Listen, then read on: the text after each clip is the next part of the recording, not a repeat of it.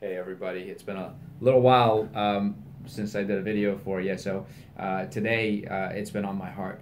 What would have the most impact for you? And a lot of people are asking me, what should I do about supplements? What's a good supplement? Recently I was asked, I need some fat loss supplements because I want to burn fat faster. And so, not that that's what I want to talk about today. I really want to talk about supplements, but also the purpose behind nutrition and why we need to be healthy. And specifically, one of the most powerful, impactful substances that the human body needs is vitamin D.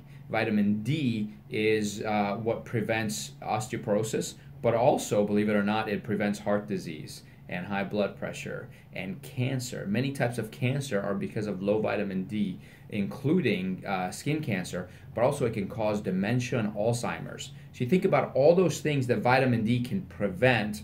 Why aren't more people supplementing with vitamin D? Well, first off, a lot of people are, but they're not supplementing with enough vitamin D or the right type of vitamin D. But also, I want to tell you what vitamin D is. Vitamin D is actually a type of cholesterol, believe it or not. Cholesterol, see, when your skin gets exposed to sunlight, it converts cholesterol into vitamin D.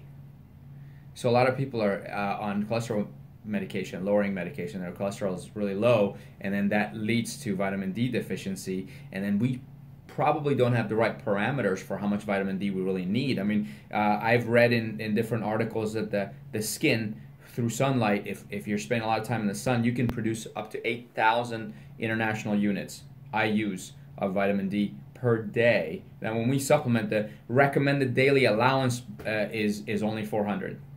So if we need 8,000, if we don't need 8,000, why does the body produce that much? And if we need 8,000, then why are we only supplementing with 400? Now, vitamin D in high doses is very, very toxic. So don't start taking 8,000 IUs of vitamin D on your own. Should be under supervision of a doctor. What I wanted to tell you today is that cholesterol becomes vitamin D in the body. Cholesterol becomes many other things. We'll talk about that on another video. But vitamin D needs you to have cholesterol in your body, and it's required for all these systems in your body: your heart, your bones, your immune system, your skin, everything. And now a lot of people say you get cancer from the sun, but you look at the data and the research. Countries and areas of the world where you don't get a lot of sun, they have higher instances and incidences of melanoma, skin cancer, than they do around the equator where they're in the sun a lot more. So that can't possibly be true. So make sure if you're going to use sunscreen, use an organic, safe sunscreen, because that can be more harmful than the sun. And unless you're burning your skin, unless you're staying outside long enough that your skin burns, you're not really doing damage to your skin. So keep that in mind as well. I appreciate you listening. We'll talk soon.